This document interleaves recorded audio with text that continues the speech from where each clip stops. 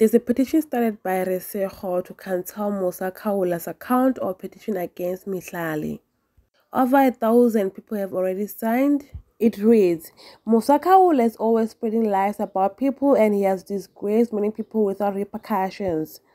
He keeps spreading false information to ruin people's reputation and sometimes to even score.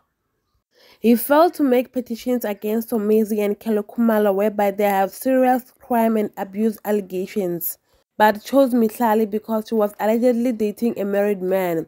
I'm asking you to open your eyes and realize that this is something personal and Musa is using people to settle scores. Let's stop canceling people for the fun of it and cancel people who really deserve to be cancelled. Thank you so much for watching. Please don't forget to subscribe. Until next time, bye.